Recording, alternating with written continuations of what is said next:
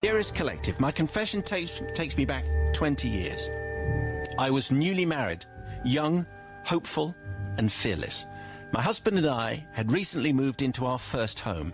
It was going to be our first Christmas together, and I was determined to impress my new parents-in-law, who had so graciously welcomed me into their family like the daughter they had never had. My mother-in-law was, let's say, a strong character, the kind of lady who knew what she wanted from life and possibly also what she wanted from a daughter-in-law.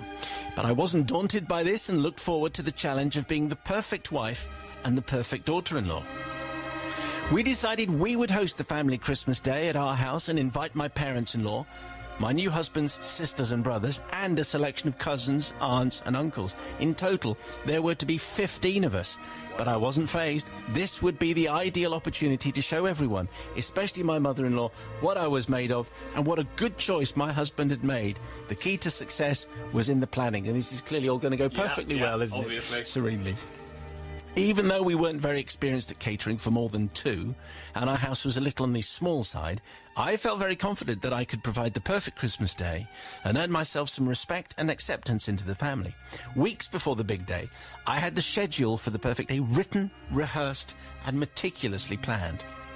Now, my mother-in-law did like things just so, and I'd been given fair warning of this in the years prior to our marriage. The table had to be set perfectly with all the correct cutlery, napkins, sauces, and so on. And plates most definitely had to be warmed. Knowing that we would not be able to provide matching place settings, my mother-in-law had very generously offered to lend us a 15-piece dinner service just for the day. This dinner service was very special and was displayed proudly on the dresser in their home. I know. Yeah. My Mother Superior's head in hands already. Handed down over the generations, this set was very precious and was used only at Christmas and Easter.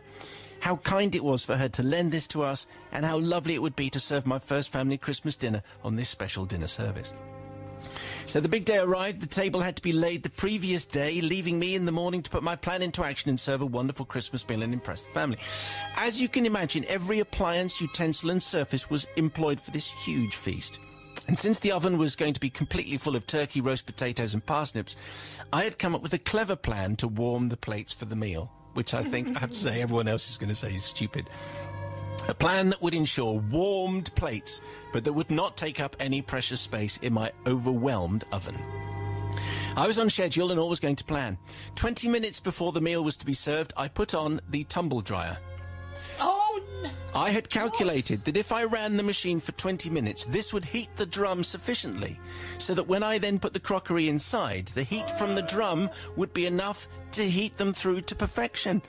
What a plan! With the 20 minutes up and the drum of the tumble dryer hot, I carefully placed the precious dinner service inside.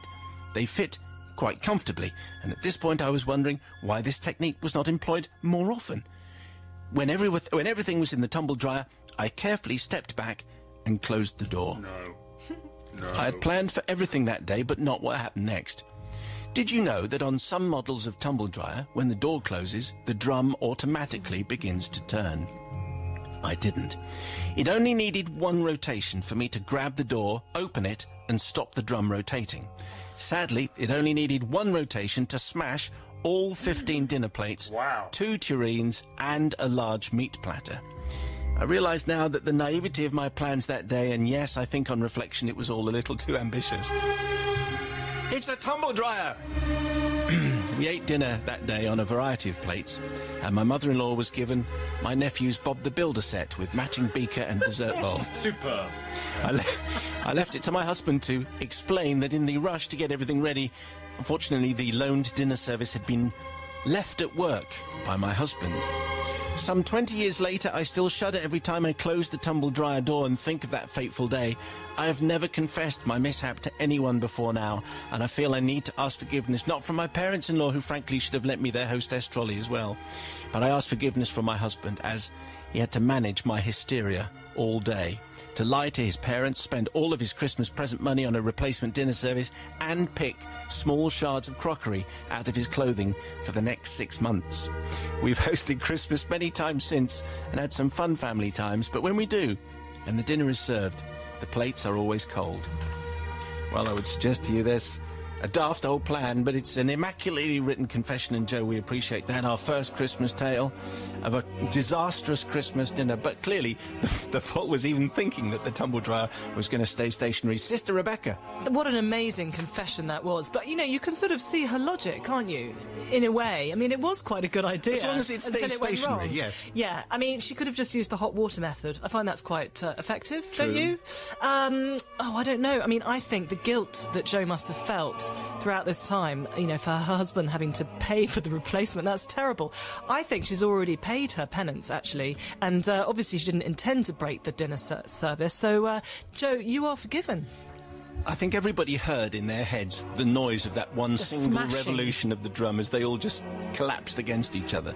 Mother Superior. Sister Rebecca, what is the hot water solution? What is that? Well, you just run the plates under hot water to warm them up.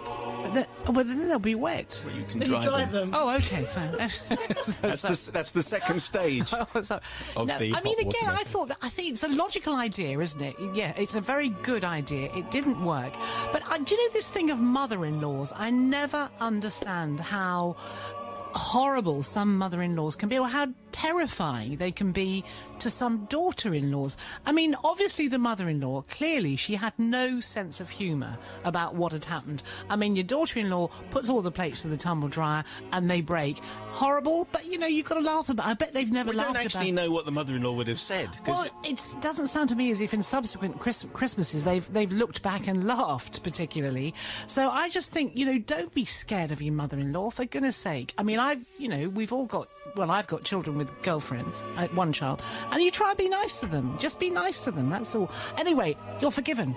Thank you very much. Imagine having the Mother Superior as your mother. It should be absolutely the perfect mother-in-law. I'm a very, very nice mother-in-law. And here comes the words of Brother Matthew. Yeah, clearly the lesson's been learnt here, and I think it is a real pity that she's only confessing now, because I think this would be a great story to tell every Christmas over the table. And also, I think the idea of warming plates is overrated, frankly. I've never understood it. I don't need my plate to be warm. I don't really frankly, either. the food's not on it long enough for it to get cold anyway, so I wouldn't have bothered but putting them in the tumble dryer, what an excellent idea. Just, yes, be very careful about closing the door afterwards.